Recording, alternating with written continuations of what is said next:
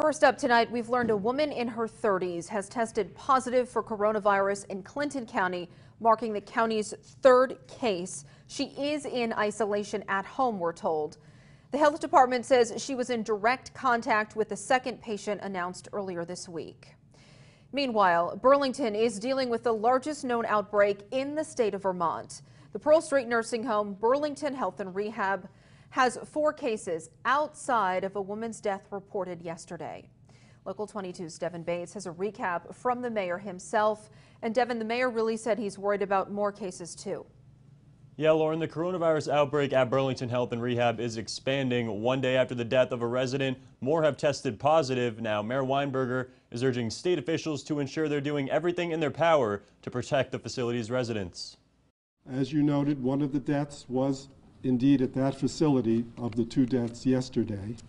And there are a total of 5 positive test results from that facility in the residents of the facility, including the individual who died. Burlington Health and Rehab is home to more than 80 elderly residents. 5 in total tested positive for COVID-19, including a woman who died Thursday. Mayor Weinberger said a significant number of people connected to the facility have symptoms right now, and a scenario like this is the exact thing he hoped to avoid. But now Weinberger is calling on state leaders to ensure everything in their power is being done to address it, particularly when it comes to following CDC guidance.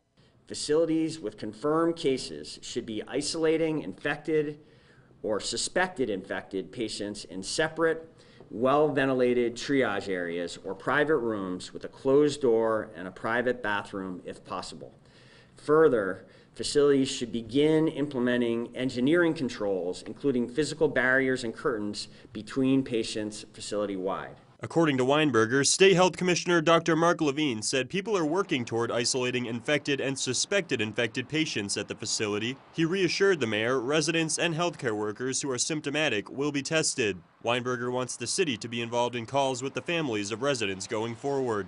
I really want to be able to speak directly to all the impacted families, want them to know that we are in this with them. The city is doing everything it can to assure the safety of their loved ones. Mayor Weinberger also mentioned that in the weeks and months ahead, there may be points where Burlington has to take steps beyond what's being done at the state level. He said that shouldn't be interpreted as a sign of tension. And density is something that in this crisis is a concern, and that's why you've seen such extreme measures being taken in New York City very quickly, and we may reach the place where we need to do things differently in Burlington than the rest of the state is.